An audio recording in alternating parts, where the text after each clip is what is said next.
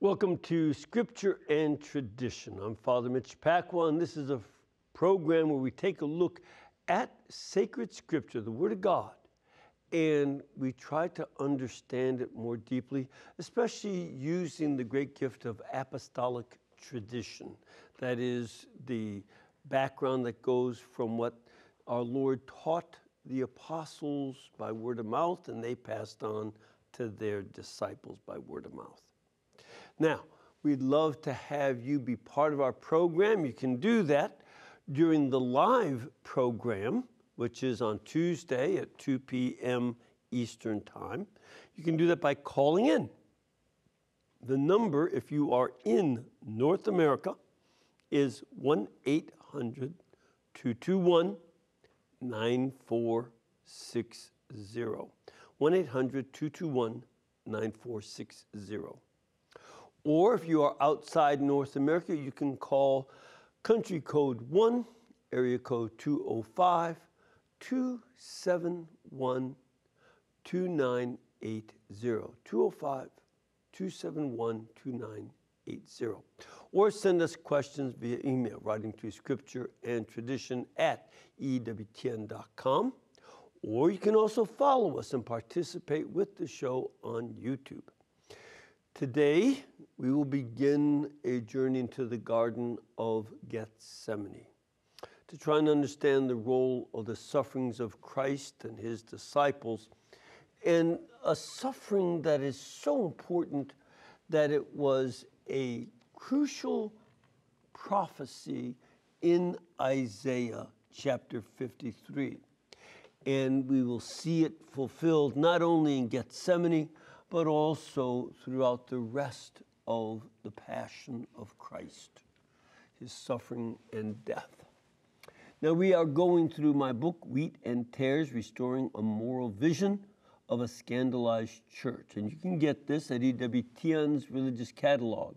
Simply go to EWTNRC.com, where it is item number 81098. And today, we are beginning our discussion on page 77, which is the opening of chapter 4, which is about Gethsemane, betrayal, and abandonment. So let's take a look at that. First, I started off mentioning Isaiah 53. This is a section of Isaiah that in the Roman Catholic Rite, we read every Good Friday. It is one of the best ways to understand the suffering of Christ as predicted. And it also helps us understand that Christ's suffering is not some accident, something that happens by happen chance or some other thing like that. No, it has purpose. It was predicted. And we need to understand the meaning of his suffering, because that is a way to understand the meaning of our suffering. Life is hard, and suffering is inevitable in this life. But it's not meaningless or purposeless, and that's what we need to understand. Let's begin with Isaiah chapter 53, verses 3 to 5.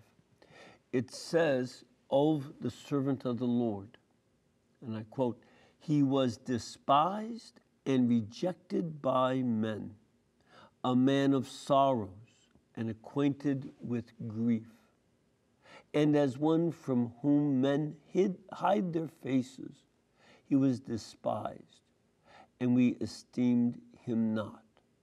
Surely he has borne our griefs and carried our sorrows, yet we esteemed him stricken, smitten by God, and afflicted. But he was wounded for our transgressions. He was bruised for our iniquities. Upon him was the chastisement that made us whole, and with his stripes we are healed." There's a lot of richness in this for us to contemplate. Isaiah wrote this somewhere around 540 BC. So this belongs to about the year 540 BC, give or take a year or two. And he talked about this servant of the Lord. This is the fourth section of Isaiah that deals with the servant of the Lord in 42 and 49, 50, and now 53. And these are oftentimes called the song of the servant of the Lord. These four songs of his. And in this, the one that we read today in Isaiah 53, he predicts that the servant of the Lord will heal humanity, not in spite of their suffering, but in the midst of their suffering. That this is very much a part of the ministry of Jesus, and the New Testament makes this clear.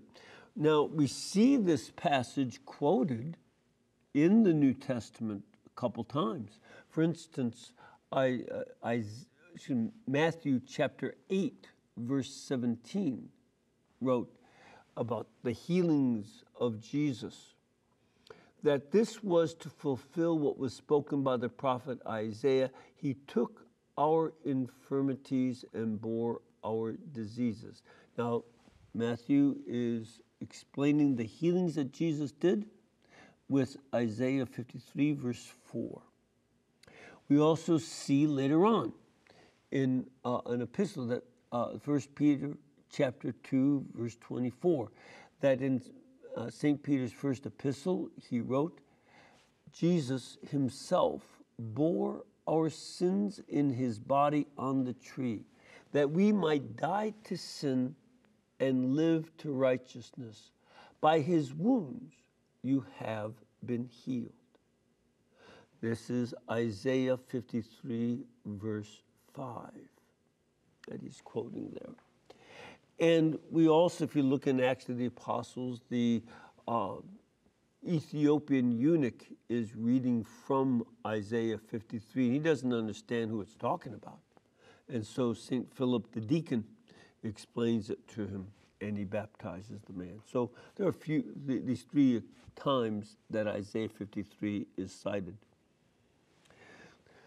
Now, our faith and through the perspective of Isaiah 53 is something that helps us understand why in the New Testament the longest episodes, the longest stories in the Gospels are the representations of Christ's suffering and death. From Gethsemane through the burial of Jesus is always the longest episode of the New Testament. And you can subdivide it up, but it's basically one long event that goes from Holy Thursday night all the way through the burial on Good Friday. So it just takes a day. But it's very long. And they bring out so many details of Christ's suffering and death because they understand he was fulfilling this prophecy in Isaiah 53. And again, on one hand, like all of humanity, our Lord Jesus suffers. And yet he does something that is way more than just an example of heroism. He's not just some hero. A lot of the Greeks would talk about stories of heroic suffering, and the Romans would do that in their histories. They talk about people who were tortured and suffered, but refused to betray Rome or the army. And these are great heroes of theirs. And you can read a lot of those stories in Livy and other Roman historians. But our Lord is not about heroic example. It's rather that there is actually power in his suffering. And this is something that we have to see that we can connect our own suffering with his, and that we can join with him in our suffering. And this is a very important point. First of all, we see in the Gospels, before Gethsemane, during the public ministry, a number of times, our Lord Jesus talks about the necessity of his disciples, his Christian followers, to suffer with him. Take a look at Luke chapter 14, verse 27. Whoever does not bear his own cross and come after me cannot be my disciple. If you're not willing to take up the cross and follow Jesus, you cannot be his disciple. Also in Luke chapter 9, verse 23, he said to everybody, if any man would come after me, let him deny himself and take up his cross daily and follow me. This is a very important command that our Lord Jesus gives us. And this flat contradicts what some people try to say. Well, Jesus died on the cross and he took all the suffering for us, so we don't suffer on earth. That's not what our Lord Jesus taught. That's not in the gospel. They are making that up. In fact, if we go over to St. Paul, and we can see in Galatians chapter 5, verse 24, those who belong to Christ Jesus have crucified the flesh with its passions and desires. And in this, what he means by the flesh are those elements of our disordered desires. As I often put it, the way that most of us want a lot more ice cream than we want broccoli, cauliflower, and Brussels sprouts. Okay, so that's part of the reality of the disorder. And that gets put to death. Some of those disordered desires are not just about taste of food. It's about seeking things for our selfish purposes at the expense of other people. This is often true when people are using drugs and getting caught up in sexual misconduct. All of that is part of the flesh. And we have to die to ourselves in the flesh.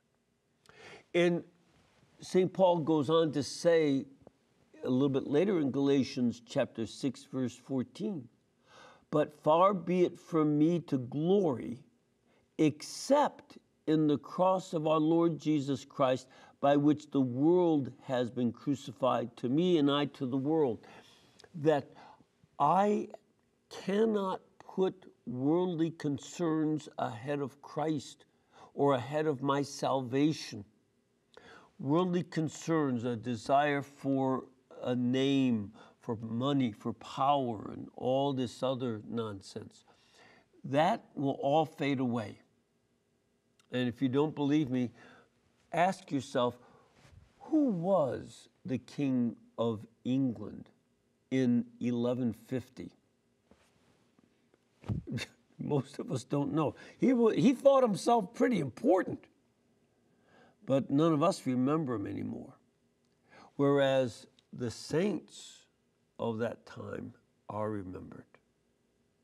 Thomas of Becket is still celebrated.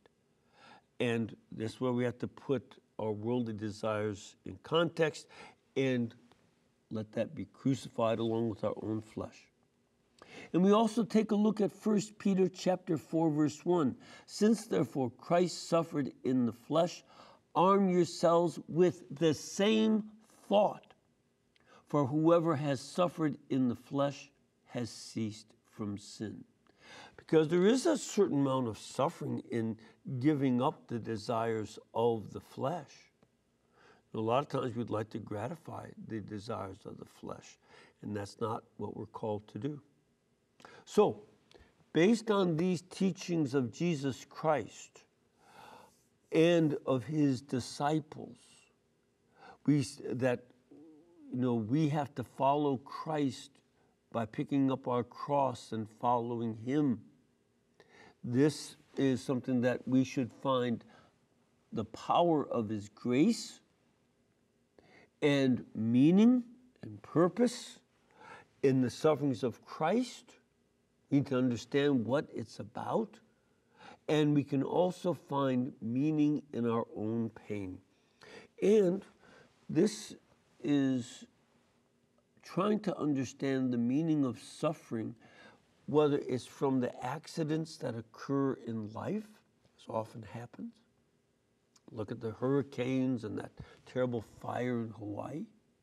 Or the suffering that is caused when people choose to do evil, in particular doing evil to us or other human beings.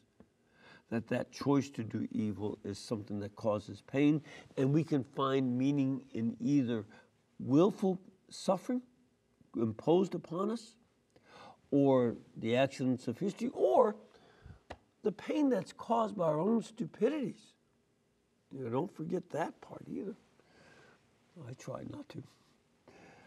So, this is something that we can do. Now, does that mean that we should say, okay, I'll help to increase pain? No, we should help to reduce pain. That's why it's good to do medical research and be doctors and nurses and clever people who figure out how to farm better to end hunger and nakedness and all this. We should do that. Try to, reduce the suffering from hunger, sickness, natural catastrophes, all this, as well as try to eliminate the injustice that causes suffering and pain because people are doing bad things to us.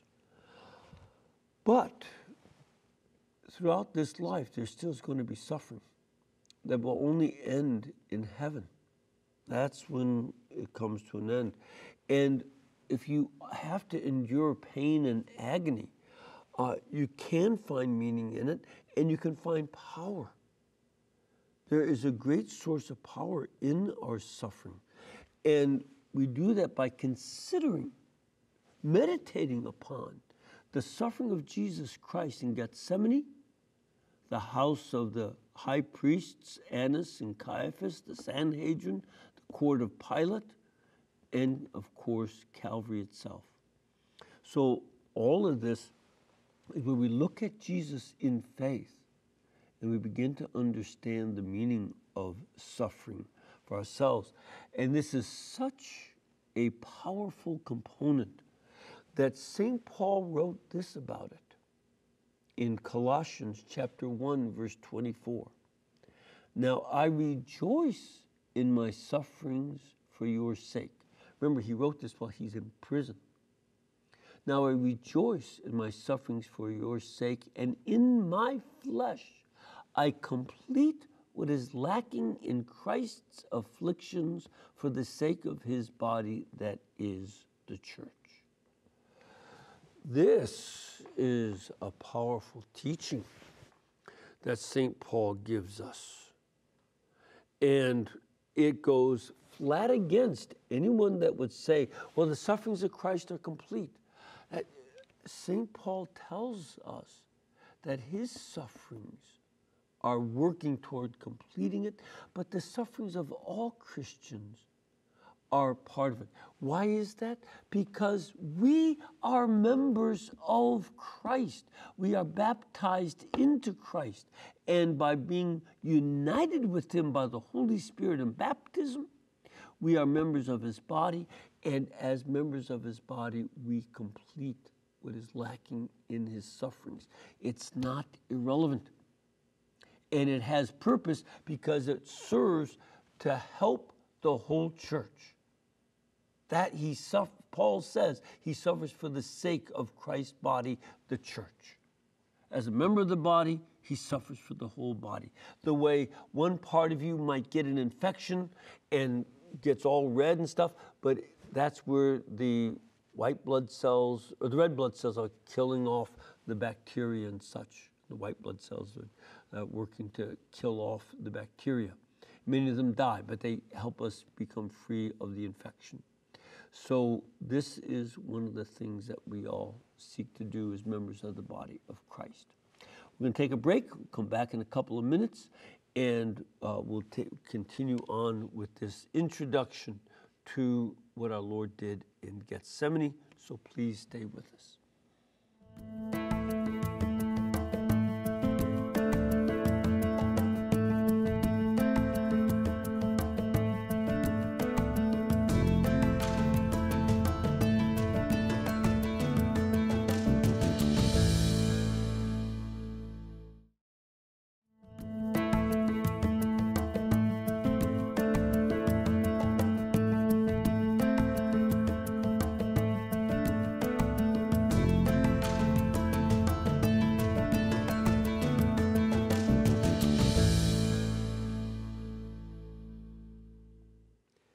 Welcome back.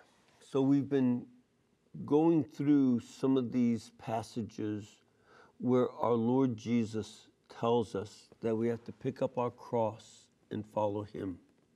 St. Paul talks about being crucified, to our own flesh and giving up the desires of the flesh and being crucified to the world so that we don't follow the world or the flesh. St. Peter had said the same thing in his first epistle. And St. Paul talked about, that our sufferings, make up for what is lacking in the sufferings of Christ as members of the body of Christ and for the sake of the church. Now, I'd like to apply this background to the main theme of this book. Again, I wrote this book as a way to help us understand and pray through the terrible scandal that has been caused in the church by the priests' abuses, especially of young people. And, this is a terrible scandal in which sometimes small children, most of the victims were adolescents, some were various adults, and all of whom were abused by members of the clergy. About 3% of the American clergy were involved in that abuse. And though it's a small percentage, it was still 11,000 people who were harmed by this. And that's a lot. And I've said before, it's in the context of abuse going on throughout our society. The famous survey and study by Dr. Cheryl Shakeshaft for the Department of Education showed that just in the 1990s, 290,000 children had been sexually abused in public schools just in the 1990s. So it's spread farther and wider than that.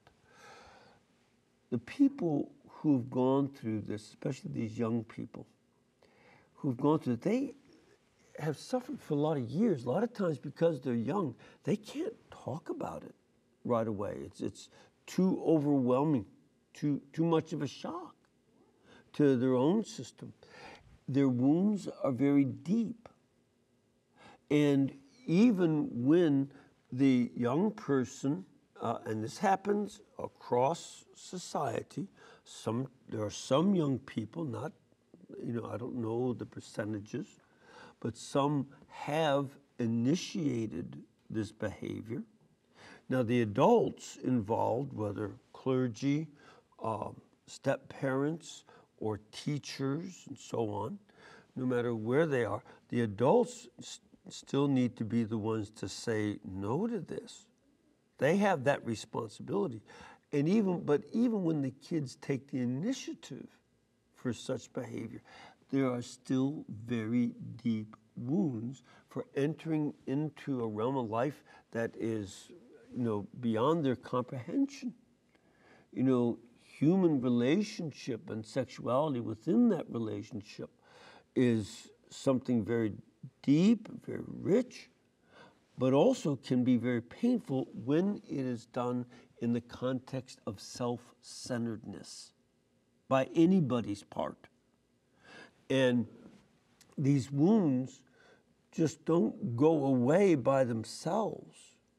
It's not that it's, oh, it'll be okay. No, I've even heard people on radio saying, well, if a woman teacher has an abusive relationship with a young adolescent boy, he'll get over it. It's no big deal. It is a big deal. It affects his ability to relate to women his own age, especially once he gets into his 20s. That's been one of the results that's gone on. And so these are very important wounds, and they don't leave scar tissue on the skin. They don't leave broken bones. But something we can learn from those regular human experiences. Most human beings get some cuts or scratches, and sometimes a cut, well, it'll heal, and it leaves a scar, but oftentimes the scar tissue is even stronger than the original skin. And as happens often to lots of people, if not most, people break bones. They get a broken bone here or there.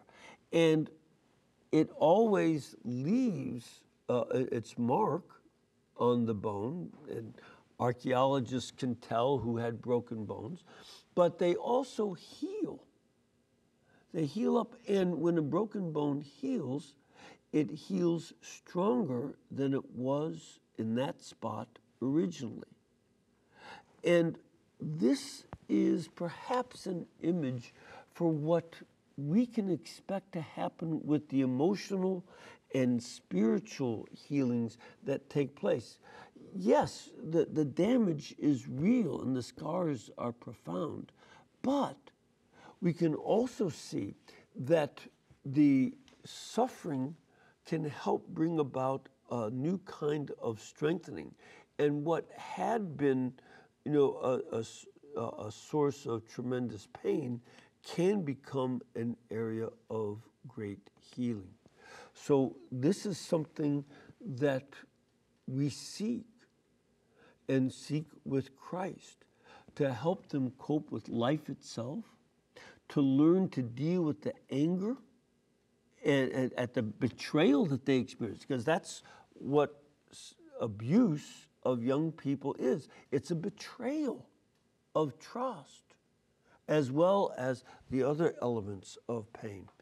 And this is something that people can look at their own pain and sort of do their own biography of suffering. And the goal of this book is to help them see their biography through the lens of the sufferings of Jesus Christ. They can find themselves in so many ways in what Christ has suffered. It's not where everything is happy, happy, happy. Yeah, people go through a lot of pain won't find the happy, happy part. They need to engage and meet Christ in the valley of the shadow of death. They need to encounter him in the midst of their difficulties. And we do this with a double hope. First, that they can experience Christ meeting their suffering with his and encountering somebody who understands you more profoundly than anybody else can. Christ in his suffering can enter into your experience in the way that only a fellow sufferer can. That's one very important element. But also, we can see that the healing that our Savior Jesus gives will help the healed person to become a healer. that the person who starts to experience a new strengthening will be able, better than most, to help other people suffering similar difficulties. There's a resonance, a depth of comprehension that happens when one sufferer encounters another. And this is a very important thing. And they can also learn to help the various medical doctors and psychologists and counselors who have a real role in the healing process, but there is another kind of healing process that goes on. And this is something that healed, victims of abuse can bring to others. There was a famous book by Henri Nouwen called The Wounded Healer. And it's partly about folks who help others recognizing their own pain and not being embarrassed or ashamed of it, but rather to understand that this is part of the healing process as well. And that's rooted in the power that Isaiah the prophet had said, that by Jesus' stripes, by his wounds, we are healed. And that those who are willing to understand their own woundedness can also find a source of healing others with similar wounds. Okay? So that's what we want to approach. Next week, we'll start looking at what happened in Gethsemane. So look forward to continuing on through the next 3 chapters of my book, just dealing with Christ's sufferings as related to the sufferings of victims of sex abuse, but also victims of so many other issues as well. Divorce and abandonment, lots of things. So this would be something many of us can find help from. All right, let us go to some of your questions. I have a question here in our studio audience. What can we do for you? So I was wondering, why do most Catholics receive on the tongue at communion? And was that something that happened at the Last Supper? Okay. We don't know.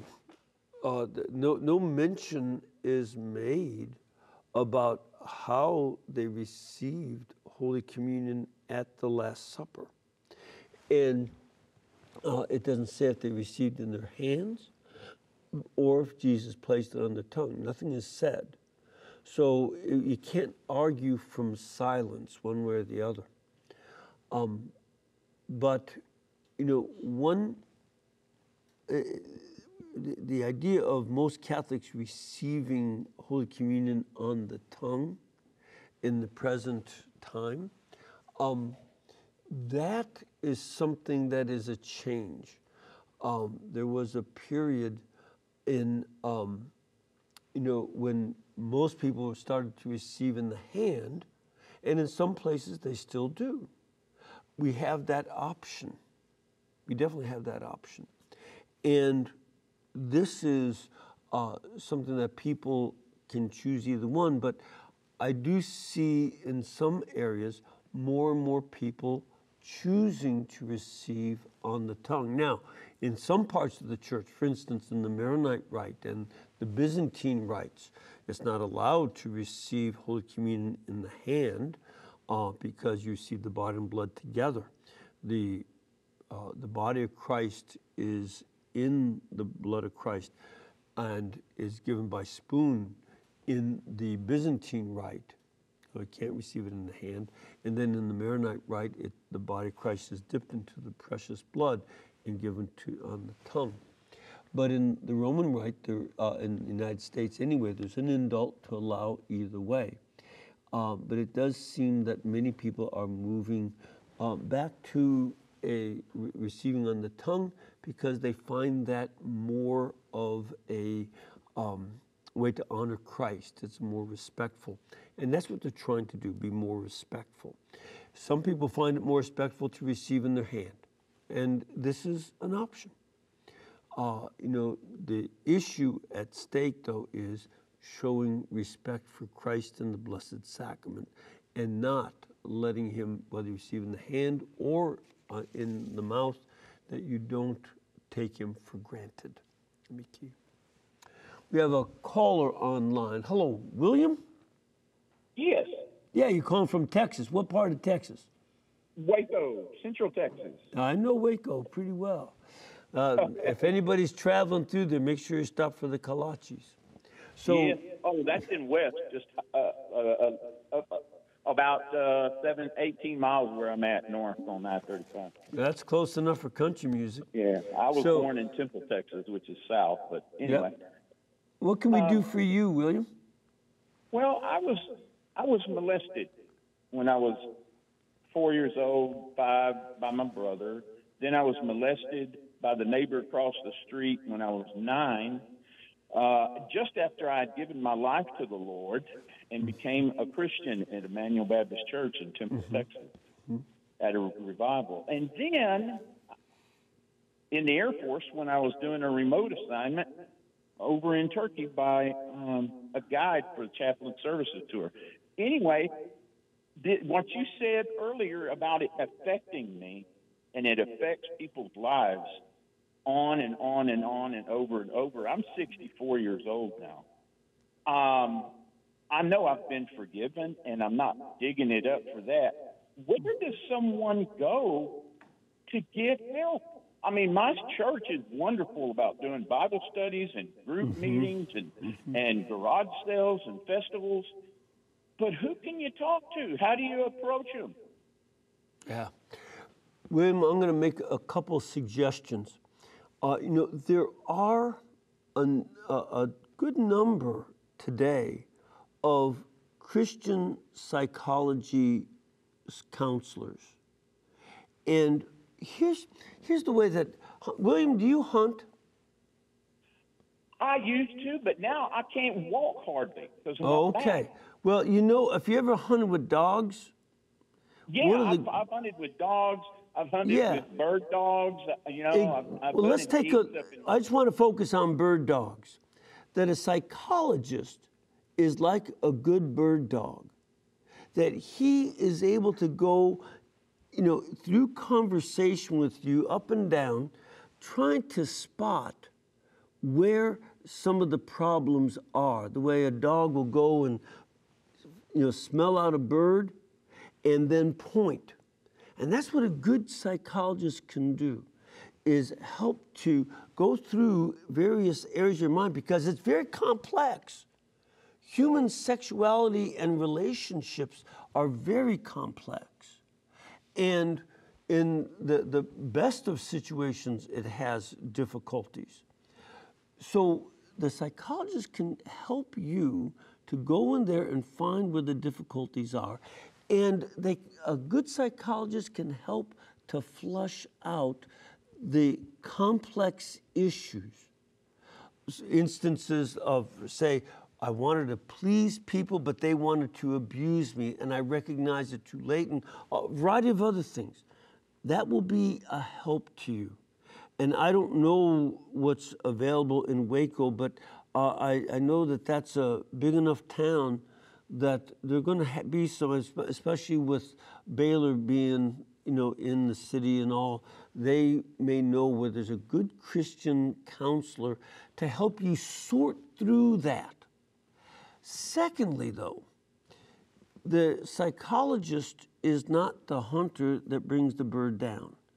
That's where Christ has to come in. And I'm going to recommend, I recommend this book. I wrote this book. I don't make any money off of it. I'm not doing this to promote anything that helps me, because I don't.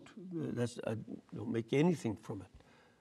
But I wrote it to help you to go into the gospel stories of our Lord's suffering and to start to say, wait a minute, I can see where the way that Judas betrayed Jesus with a kiss, these other people betrayed me, that they were abusing me, and because it was a betrayal. And then you meet with Christ. You use your imagination to, what would it be like as Judas comes up and kisses Christ in order to be a sign of betrayal, and to put yourself into the way Christ would be feeling at that moment, and to begin to find yourself there. That's going to be a key part of the healing. You don't ignore the psychologist. Again, they're helpful like a good bird dog. But Christ is going to be the one that goes into the heart of it, and he will be the one that brings you healing. So it's not just studying about the word, but it's meeting Jesus in the midst of his pain and bringing your pain with him. That's where you meet him, in the midst of that difficulty. Thank you very much for calling, William. That was, I'm sure, not easy, but I appreciate you. You make a good illustration of what we need to all do in finding healing. I have to take a little break. We'll be back with more of your questions and comments, so please stay with us.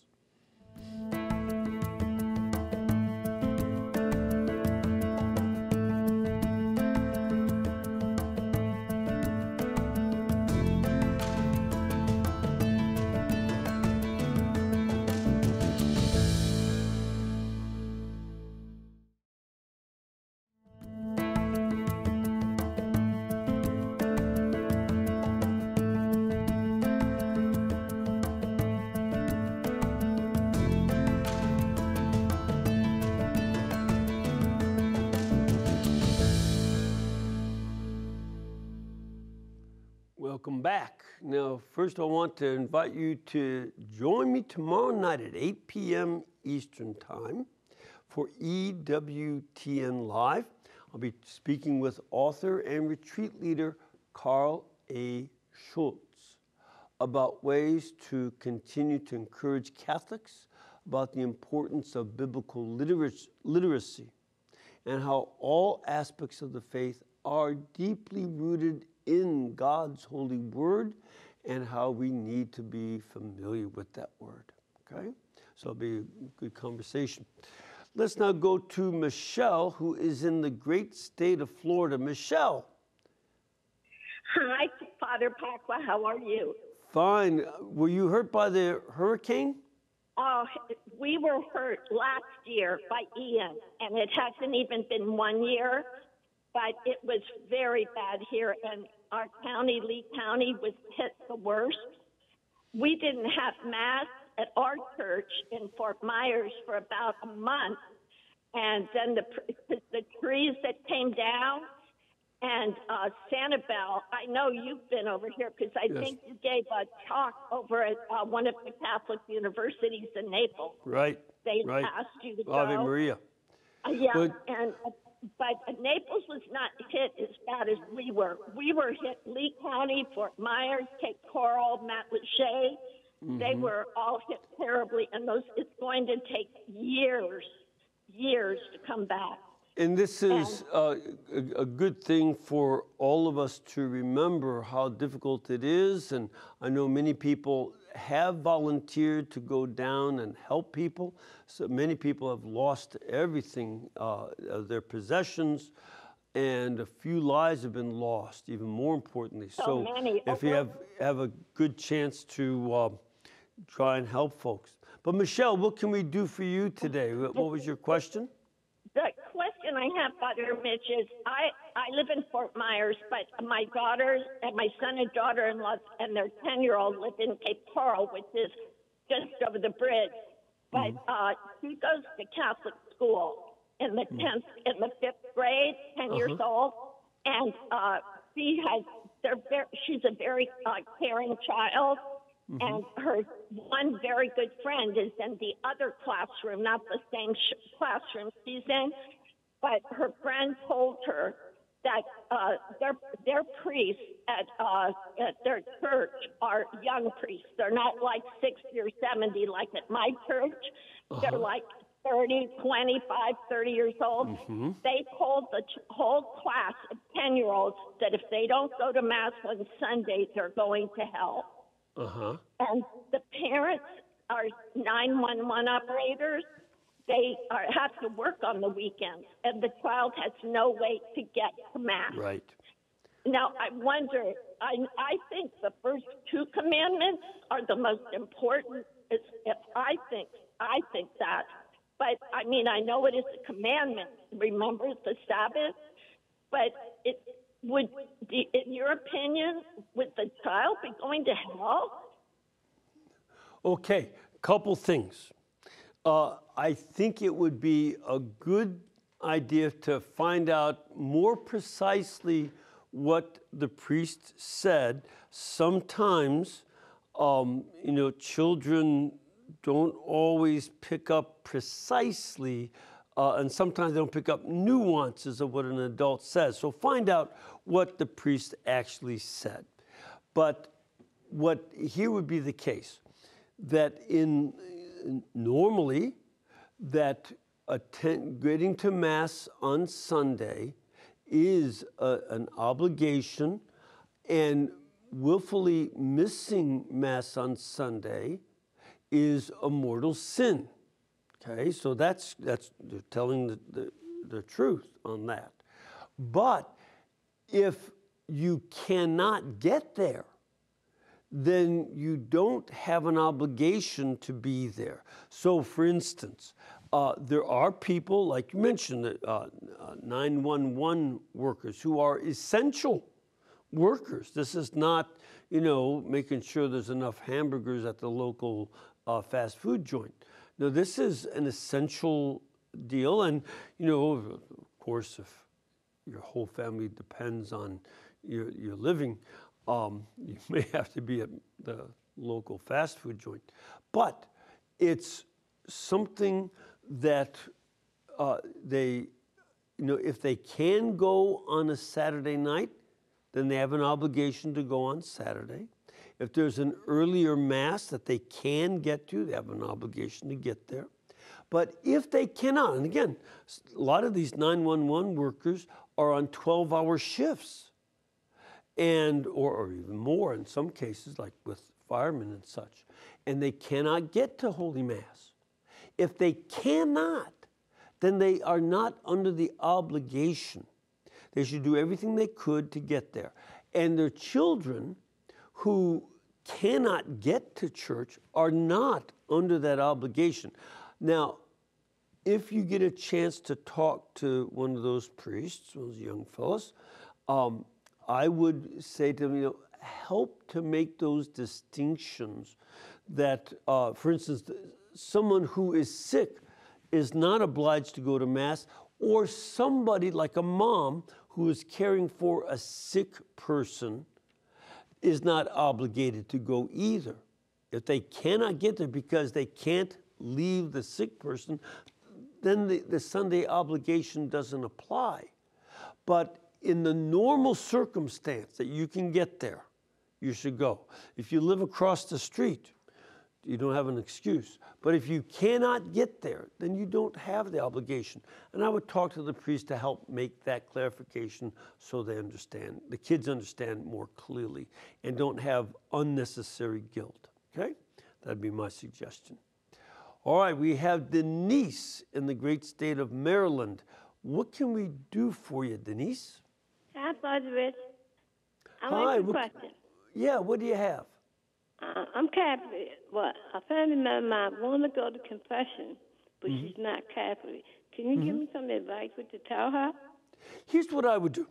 I would go to your priest and set up an appointment, because she probably wouldn't know what to do, but he could definitely sit and talk with her, and depending on some of her background and such, I've heard the confessions of quite a number of Protestant ministers, Now, they didn't want sacramental absolution, but they definitely wanted to, to tell somebody, and they trusted me. A couple of them even said, I know that if I tell you, it won't go any farther. And so, they're right. I never said anything to anybody about what they confessed.